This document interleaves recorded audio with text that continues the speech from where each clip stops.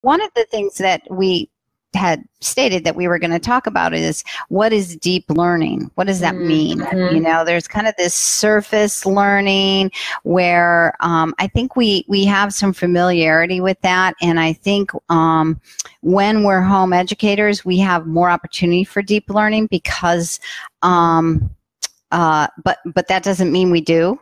It just means we have some good opportunities for it. But, you know, I think in the classroom, a lot of deep learning can happen there depending on how things are organized. So, you know, an example of the surface learning would be, you know, a parent will say to me, well, you know, we do our spelling you know, every week we do our spelling, but then I never see it in my child's writing. Like, they'll pass all our spelling tests, but they're not really getting it in their writing. I think that's, you know, a very common thing all of us have experienced. I was a weak speller growing up, and I could pass all my spelling tests. That was not the issue. How I needed to approach learning for spelling so that it really was deep learning and I was really making connections, that's something different. So surface learning, you can pass, you can say, yeah, check, I checked the box, move on, I don't remember it, I'm not connected to that material at all, and it hasn't changed me in any way. Right? Kind of the definition of deep learning is I'm seeing connections between what I already know and these new ideas I'm learning, and I'm making those connections, and I'm applying it. Yes, it feels real to me. It feels relevant.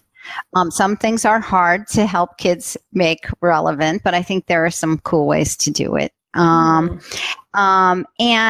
it is, I'm engaged. That's another thing that's needed. You know, I'm engaged. And I would also say that in order to make these connections and build these concepts in a way that's deep, we have to use our language skills. And that sounds silly, but, you know, I don't know about you, but I have experienced reading to my children while also thinking about what I was going to make for dinner, and I couldn't tell you one single thing I read at the end of it. Like, we are all capable of getting in this kind of mode where we're just going through the motions, but we really are not engaged, and we really haven't connected our language system. And this is important. And what's one way to do that? Well, we actually have output. That's an important part of connection and we go back to learning happens in relationship, right? Right. If I'm in a room talking to myself, that can be helpful. I used to study for tests that way. I would pretend I was teaching, and I would say everything I knew about a subject, and then I would realize I can't repeat that. I don't know what that part is, and I'd go back and study that more. Okay, so there can be some value in that. But input is conversation. And writing becomes a major important piece of output in our learning.